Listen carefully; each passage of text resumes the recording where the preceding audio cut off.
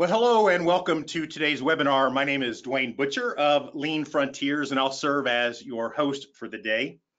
I'm pleased to be joined, who you can see on screen, with Joe Murley of the Murley Group and Tim McCracken of IOBEA for our webinar / discussion, if you will. This session is being recorded and will be available for you to share with others in your organization if you so choose. You'll look for an email shortly after this webinar, within an hour or so. You'll have a link then in that email to view the recording. And again, feel free to share that throughout your organization. And let me just mention briefly, while at the beginning here, that I am going to mention at the end of our time here an opportunity for you to learn more and go a little bit deeper into this conversation through a workshop that's being offered. I'm just going to mention now that the workshop is being held September 9th and 10th in Austin, Texas. But let's get on with our conversation, and then I'll circle back around and talk more about further learning opportunities. So I'd like to welcome our guests, Joe and Tim. Thanks for being here. And Tim, I found out you're calling in from Paris, and Joe, you're calling in from where? I'm calling in from Mystic, Connecticut, not nearly as glamorous as Paris. I have to apologize. And I'm calling in from Indianapolis, Indiana, which is just as glamorous as Paris. So thanks for being here. Visual management seems to be one of those. It's just kind of a core, basic, fundamental element of any lean management system. Why is this conversation then so important if it's considered something basic to the lean management system? Why are we having this conversation? Joe, you want to take that? Sure, I'll kick it off. This has become a very important topic for me personally because I've seen lots and lots of lean transformations through the years, including those that I was directly responsible for myself. And what I observed over time was that early in our training and education on lean, one of the things we do is we go visit other lean organizations. And we go and we see, well, what do we see? We see the visuals. So there's a really strong tendency to pick up on the visuals that most attract our eye and bring them back to our own workplaces. And this process gets repeated over time. And what I found was that people would be applying these visuals because it had an attraction to them individually. And pretty soon you have this collection of disconnected, even though they're really attractive tools, and they don't necessarily tie together into a system that supports leader-standard work, lean leadership behaviors, and problem solving at the working level. So it inspired me to sort of back up and work with the other experts in my field to think about how would we go about designing a system that tells us where we need visuals, for what purpose, and what's the best format and media for that particular point in the value stream. Yeah, that's actually one of the things, not a direct tie, Joe, but in running conferences, my fear is that people come to a conference and they hear the solutions that somebody's put in place and they go simply replicate that. That's exactly what you're talking about. Somebody sees the solutions to a problem that someone had in the form of visual management, simply replicating that, you're missing the real power that's underlying that. Yeah, I think what we end up with in the workplace is something that I characterize as Route 66 in the billboards. You know, when you drive down the remaining pieces of Route 66, they have billboard after billboard after billboard, and eventually the messages on the individual billboards get lost. It's the pile of billboards that is the message. And we specifically don't want Route 66 in our factories and offices. Yeah. So instead of looking at the surface of the visual management, look deeper at maybe what's kind of underlying that. Tim, I don't want to cut you off if you had anything to add there. If not, I can. Yeah, so my only addition to that is I think visual management really cuts down to what is the problem that you're trying to solve. And I think you always need to start with a problem statement and understand what it is that you're trying to achieve whenever you're doing visual management. And so while there are practices that are that can be replicated, ultimately you need to find what is the specific practice that's unique to the business problem that you're going through within your organization. And so we work across different industries, whether it's the automotive industry, which is where we came from, or the life sciences industry, and the concepts of visual management can be replicated across the industries, but the problems that they're solving are different. Yeah. And so you need to make sure that as you build this out, as you build out your visual management, that you're really focusing on what is the problem that you're solving. Yeah. Okay, so that's visual management. Where actually the focus of this particular conversation is digitally enhanced visual management. What have you seen to be some of the key factors to success when a company goes down that road to digital visual management?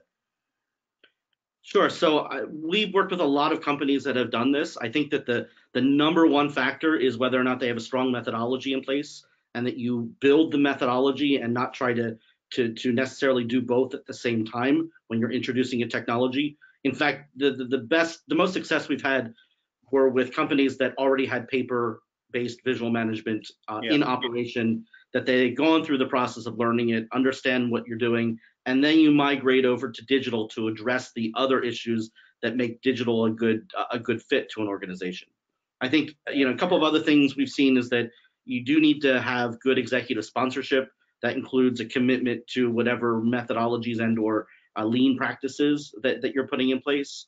And then you also need to look at the change management process. So there is a change management that you have to deal with when you're moving from paper to digital, and you have to understand what are the rhythms and rituals that are going to basically be modified as you do that process, and then how do we make sure that we capture everything that we're doing and all the benefits of the paper-based visual management when you're moving into a digital format. Yeah, Tim, further to that, what I've seen is very often when somebody starts to embark in using digital technology to enhance visual management systems, it will become the responsibility of somebody that's either in IT or very IT savvy, and it starts to lose touch with what's important at the ground level where the work actually takes place. And also, I think it's instructive to point out that Murley Group is a lean consulting group, an education group, and we've looked at lots of different companies that offer various technologies to support visual management. And not just to plug IOBEA here, but the thing that's different here, and I think speaks to this question, is when we looked at IOBEA, it had the flexibility. You were not trying to promote a prepackaged portfolio of visuals and instructing people which visual to use where, but you were creating a blank canvas upon which we could work, similar to paper and pencil tools, so you could truly adapt solutions that made sense for your own business. And that's what attracted us to start talking and start to think more deeply about how we could merge our support services. Mm-hmm. And to build on that as well, you mentioned IT, the IT organization. IT is sort of an interesting mix because they are themselves consumers of visual management, whether you're doing agile or other types of visual management practices that are quite common in IT. And yet, when they look at bringing in a tool for visual management to do it digitally, a lot of times they will say, well, can we use something that we're already using, such as Microsoft Excel or OneNote or things like that, that really don't capture the ability to recreate that methodology in those organizations. So we've seen that quite a bit. And so IT has been a friend, but it's also been a bit of a barrier as we've implemented digital inside organizations. That's interesting, Tim. I hadn't even considered the fact that I would have assumed that if IT had moved down the road of agile and lean, and that they would be more supportive of going down that road. But I can certainly see your point that they've got their answers, so why not just offer their answers for Mhm. the problem. Right, and we've seen also a lot of organizations starting to deploy IOBEA inside the IT organization because of the fact that Agile has adopted so many of the lean principles in it, especially when you're starting to scale it in large organizations. Yeah. So that's been something that's been more recent. I think you have to clarify in your mind what are the criteria under which you start to use technology versus just assuming that because there's a technology base, it must be better. You know, there are times when paper and pencil is appropriate, and there are times when technology is important. And the organization has to develop some standard work around that and understand, you know, when each of those gets applied. Otherwise, you end up with, you know, hammers in search of nails. Yeah. So talking about starting, successful organizations a lot of times will start with paper. The reality is that paper's cheap, right? Post-it notes that I'm sticking up on a whiteboard or a wall, they're cheap. What are some of the ROI benefits? How do you justify that move toward digital from that cost-effective paper solution? Sure. So it is definitely cheap and easy to put paper post-it notes on a wall, and I think that that's one of the reasons why it's so attractive as well. But ultimately, digital should be a multiplier effect to your lean and your lean management benefits and your lean management ROI. Whether that's reducing of waste, whether that's increasing the flexibility and delivery of products, whether it is you know, basically all of the things that you want to achieve with lean management, digital should be a multiplier to that. Now, we're usually the biggest challenges that customers are facing when they decide to go digital is that they have remote teams that they're trying to connect in. Yeah. And so, and that's a very important thing that when we're looking at deploying IOBEA, one of the things that organizations want to do is be able to capture the benefits of having a remote team, be able to recruit the best people and be able to operate as a team. But at the same time, you want to be to have all of the benefits of a co-located team where you're be able to collaborate and you're able to really go through the process of sharing information and having that visibility of what's happening with the team as well as alignment across the team. And so when you're looking at from a purely financial perspective, you definitely have to have the multiplier effect, but you also want to be able to basically increase the speed of delivery, and reduce things such as travel cost and others that may impact your organization as a result of having remote teams.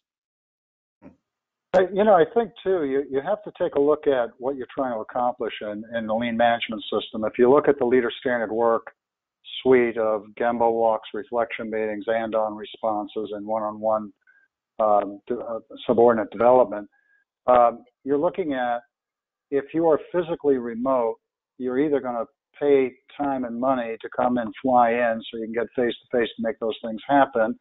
And Tim, you know, spoke to that.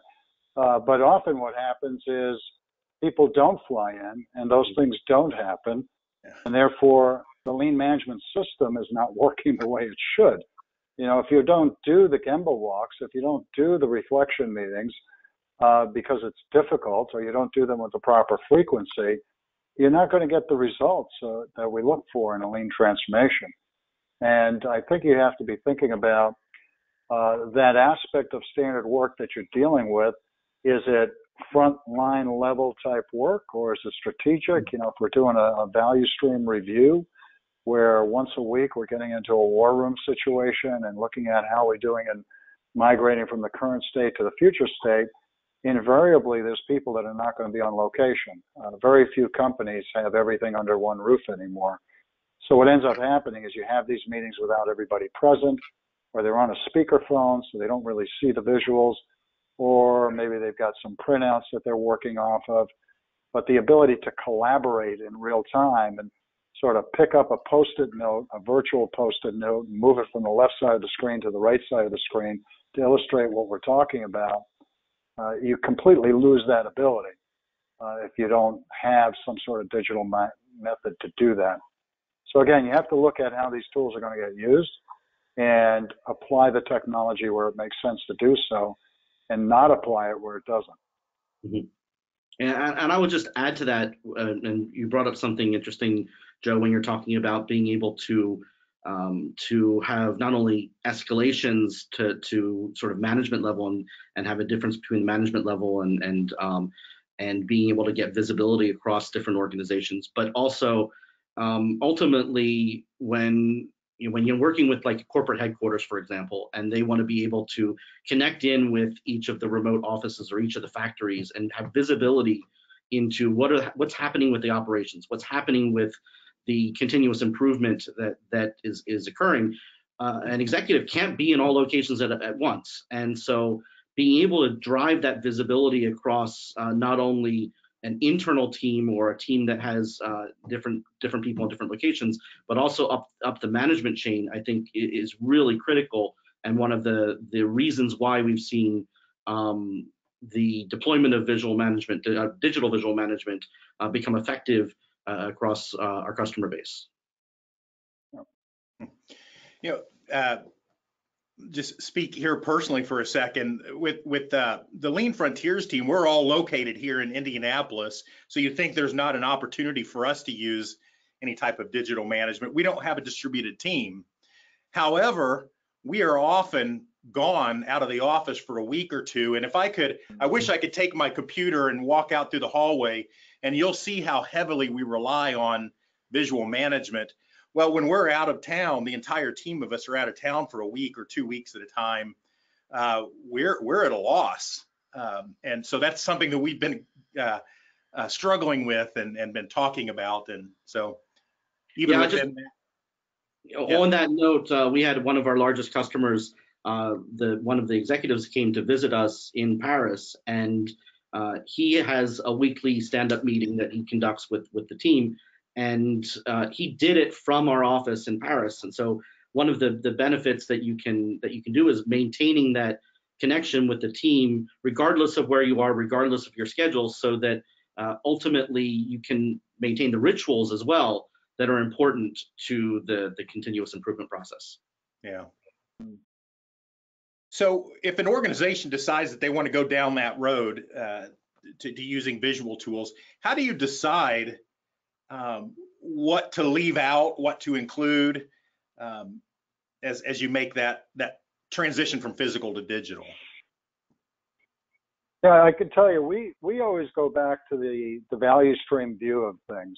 Try to understand the flow of value through the organization, and the value stream mapping tool and enterprise mapping and business model canvases and things like that are excellent tools to help cross-functional teams see those things.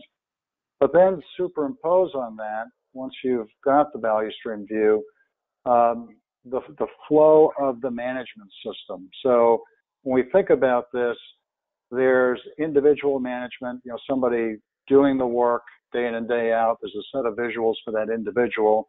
There's a set of visuals for the team as they're passing work off to one another. Then there's a set of visuals for the facility that the manager of the facility is going to want to walk through and see how the various teams are interacting to give the macro result. And then there's a set of visuals at a strategic level and an executive level as well. So each of these management activities have certain aspects of information that have to be shared. And I want to reflect back on something that Tim was talking about, that a lot of the draw for these electronic systems are from executives that can't get to everywhere that they want to be. But it's also got to be kept in mind that what that executive should be wanting to see is not just the information that's being provided to them, but what the front line sees at the same time. And that's what some of these digital tools enable us to do. That I'm not just being fed a report or fed something that was edited and provided to me, but I'm sort of virtually walking into the workplace and seeing what the worker sees and thinking about what should be happening versus what's actually happening, and hopefully having some discussions at that level as well, because that's what the Gemba Walk is about, right? Pointing out where you see differences between what should be happening is actually happening, and then using that as an entree to a conversation of, do you agree that what's actually happening is different than what should be happening, and start walking down the path of some structured problem solving. Also, the visual suite in general falls into two major camps. There's a whole set of tools around visual process adherence and another set of tools around visual process performance. On the visual process adherence side, you're basically answering the questions of, is there a process here, right? Is there a standard? Do I know what good looks like, what the outcome of this process is supposed to look like? Is there a process? And am I adhering to the process? Can I see visually whether or not somebody's adhering to the process? And am I getting that resultant that I'm looking for? And then finally, is product and information flowing as expected so that the rest of the team can integrate in with it? So those tools would match up with a separate set of tools that then would be the second set of management questions of, now that I know that the process is being adhered to and we're achieving the standard, am I getting the performance in people, quality, delivery, cost, and rate of continuous improvement that we're seeking as a business? And if not, then maybe I need to go back and work on the process, because that's a very different problem than somebody just not adhering to the process. So we use these layers of information flow to help us understand where we need visuals and what type of visuals they need to be, and then start to work on them and develop them over time. And I think, Tim talked earlier about an important point, especially early on. You want to use a methodology that's easy to change, because lean is about continuous improvement. Well, continuous improvement applies continuous change, and the visuals are not immune to that. Right? Whatever visuals we're putting up there, we better be walking into it with a mindset that this is going to change 10 times in the next 10 months. And we need to be able to do it easily so somebody doesn't say, it's just too hard to change. Let's just leave it the way it is because we know it's hard to change. You wouldn't do that with the process by which you produce the product or service. So why would you do that with the visuals that you're managing to? Right? Everything should be subject to continuous improvement.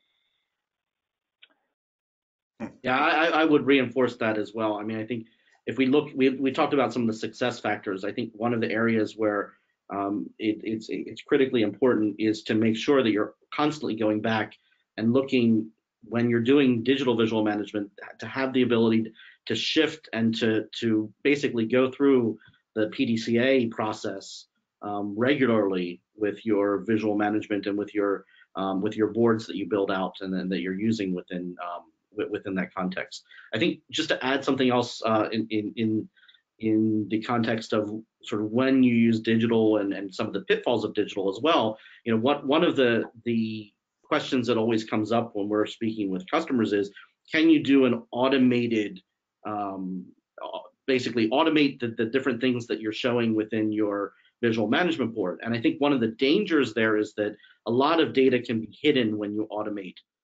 And so we want, and we encourage people to take ownership over what you put on a board.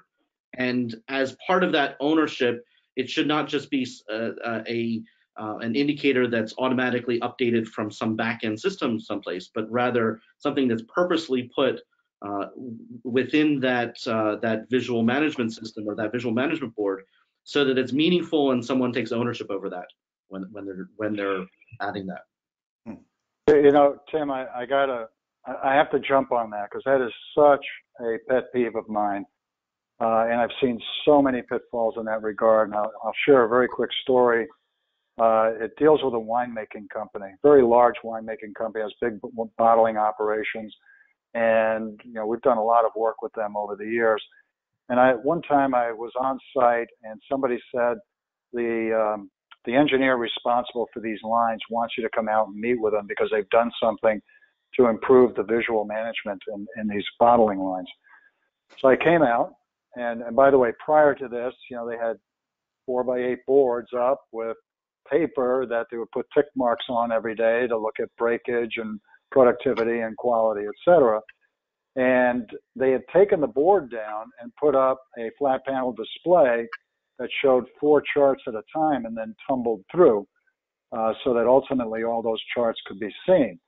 And he said, this is much better because we put sensors in place and the operators on the line don't have to take time out of production to come update these slides.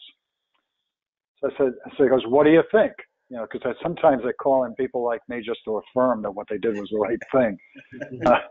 So I said, I don't know. What do you think? And he goes, well, I think it's a lot more productive this way. I said, okay. So I'm looking at the slides, and I noticed that, you know, I happen to know that did a setup reduction event some months prior and dramatically reduced the changeover time for this big line. So we went walking down the line, and we talked to one of the operators on the line. I said, so what do you think of this new system? Oh, it's much better. I don't have to go up there and put the tick mark on. Okay, so what's going on with the setup? It looks like you guys did a really great job a few months ago, but it's going back in the other direction. He goes, really? So yeah, come on up here. Let me show you. So we stand there and we're tumbling through the slides, and sure enough, what was an hour and a half setup got reduced to 15 minutes, was now up to 25 minutes. He goes, yeah, I don't really know. And he started guessing as to why that was happening. So, the act of updating this information is a communication tool, right? People internalize this information, and then they come to the team passionate about it, and they get inspired to identify and solve those problems. And you don't ever want to lose that magic in the genie, the magic in the bottle of that as you go in and use these digital tools. You can't lose that. Hmm. Yeah, you create a distance between the operators and the reality. Yes. By there being digital automation right. between the two. Right. Yeah. Right. And so I think, one of the things that we're trying to get across is that when you're going digital, and this is part of the philosophy that was behind the iObea software, is that we really want to make sure that we are maintaining the interaction between people and maintaining the ownership and the alignment of people in the teams, even if they're in remote locations, but you should not be changing that as you're moving from paper to digital. Well, I want to ask a couple more questions here. We kind of set our target time around 30 minutes, so I want to try to get as close to that as possible. I'm curious, whenever you talk about digitally enhanced visual management, you see large format touchscreen devices. Required, not required? So I have a couple thoughts on this, and I'm curious what Joe's thoughts are as well. Generally speaking, so it's not necessary to always use a large format touchscreen. We have people connecting in with computers, with iPads, etc. The important thing, though, is that a couple things. One is that if you're together in the same room in a co-located environment, you want to be able to have that tactile, and you want to be able to have that interaction that you had with a paper board. And maintaining that interaction when you're in person, in the same location, I think is really critical, not only for the change management, right? So the process of moving from paper to digital, but also maintaining the interaction between people so that you can share ideas. And so we absolutely recommend that everybody, for their co-located teams, are using a large format touchscreen device. And I think that there is a little bit more budget associated with that, but ultimately the value that you get out of that for your teams that are working together is well worth anything that you would spend to add the large format touchscreen display.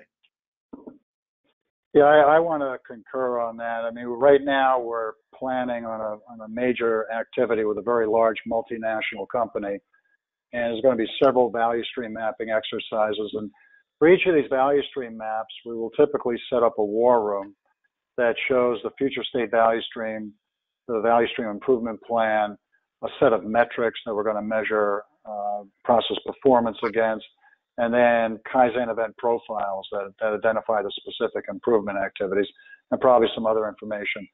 And, we as human beings can look at a large wall like that and sort of zero in on that in a mosaic fashion and infer cross-references pretty readily. It's a thing that human beings actually do pretty well. The problem when you start to zero in is now I can only see one thing at a time, So I'm at the mercy of the person that's controlling the screen and what I can see. So in this particular instance, the solution we're coming up with is that there's going to be a master control room, master war room, where we'll have probably a couple of large format screens so we can see things at a glance. But then there'll be some satellite rooms for people that are in Asia and far off places where they're going to get a more limited view.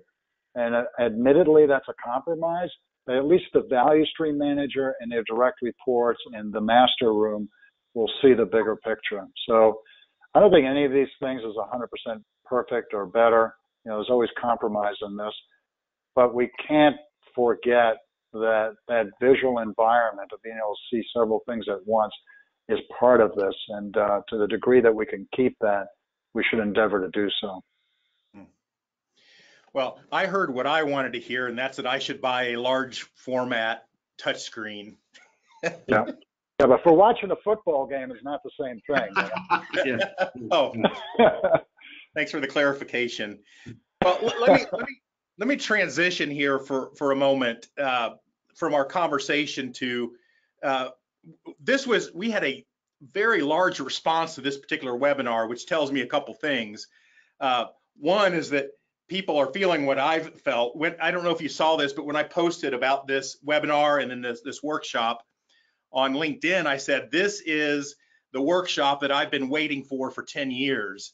There's lean management workshops, there's visual management workshops and digital vision, but this combines the two that support and encourage one another. So I'm excited about what you guys are doing in Austin, Texas, September 9th and 10th with this workshop of digital and enhanced visual management within a lean management system. So I'm curious if anyone is interested in learning more about that type of engagement, who's the right audience for that? Who should come and attend something like that? Yeah, I feel very strongly that you ideally should have at least two people coming from your organization. One that's a fairly high-level manager that has a scope of responsibility that's actionable, and that's actually going to use these tools and interact with people off of these tools. Mm-hmm. And somebody else that's going to have more of a nuts and bolts responsibility to help put these things in place. And that combination is going to be powerful in walking out of that classroom and having it turn into action. Too often, we get people in classrooms that are lean leaders, and they're very passionate about these things, and they leave that room very enthusiastic, and then they go back and they'll put up visuals, or they'll do some things, or maybe they won't even be allowed to do it, and the wind gets taken out of the balloon pretty quickly. Yeah. And also, conversely, in defense of management, they have real issues as well, right? They have real needs as well, and that lean leader should hear that, and they should be bouncing these things off of one another and say, when we go back, we're going to do this, and it's going to be better for the organization, and we're actually going to stick with it. And that perhaps is the most important thing. You don't want a series of visuals going up, Route 66 and the billboards, and managers looking at it, and the lean leader is going to walk them around. They're all going to say, oh, that looks really good. This is not politically correct to say it doesn't. And so they're going to say, it looks, and then maybe they'll say, but if I had this one more thing, it would really be helpful to me, because they want to put their signature on it. So you add one more thing, right? Then another manager comes back in, you add another one more thing. Another manager comes around, you add another one more thing.